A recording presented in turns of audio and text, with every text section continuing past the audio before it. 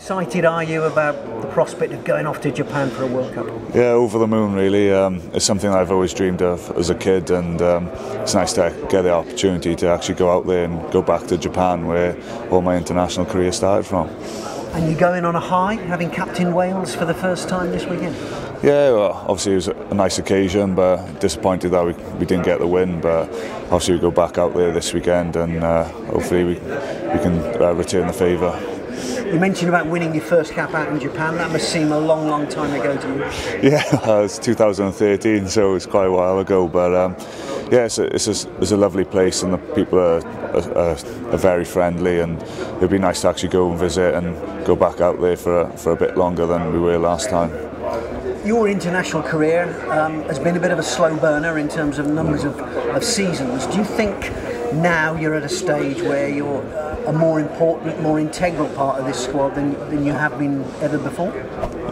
Yeah, well, obviously I had a big gap between my first and second cap, but since then it's come thick and fast, which has been nice, and I've just been taking it game by game really, and not thinking too far ahead. So it's nice to actually get announced in the World Cup squad and obviously go out there and enjoy it. And how much did the Six Nations do for your own self-belief and what you can achieve? Yes, well, it's massive. Obviously, winning a Grand Slam it doesn't come too often, and to actually be a part of it is something special. And hopefully, we can get some more silverware. But it's just I'm looking forward to actually just getting out there and starting the World Cup now.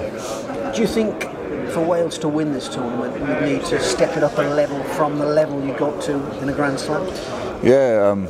World Cups is the main stage in it, so everything has to go up a gear, and we just keep striving to keep pushing the team forward and doing to the best of our capability really. So hopefully we can just go up the gears now and get ready for the start against Georgia. And a lot of people are saying this is a very open tournament, a lot of teams could win it. You go along with that? Yeah, well, if you lose one game, you're fighting a losing battle then. But you just got to take it game by game and just focus on that game, and then move on to the next then, and then just get through the stages then. Where do you see the other challenges coming from? The traditional powers in the south, or do you think the north may have more of a say this time? I think it's a bit of a mixture. As you said, I think it's going to be an open World Cup, so anyone can grasp it really. And what's the one thing you think you're going to need in terms of your personal game to make sure you're on the ball and you give your best at a World Cup? Just make sure my body's right really. Just make sure it's firing on all cylinders, and I think it'll be all right then. Is it bearing up at the moment? You've had a few injuries. Yeah, well, touch wood. Yeah, I've been plodding along nicely. Obviously coming back from my elbow, which has taken a while, but it's nice to actually get back out on the field and feeling fit again. Good man. Thank you very much. Cheers.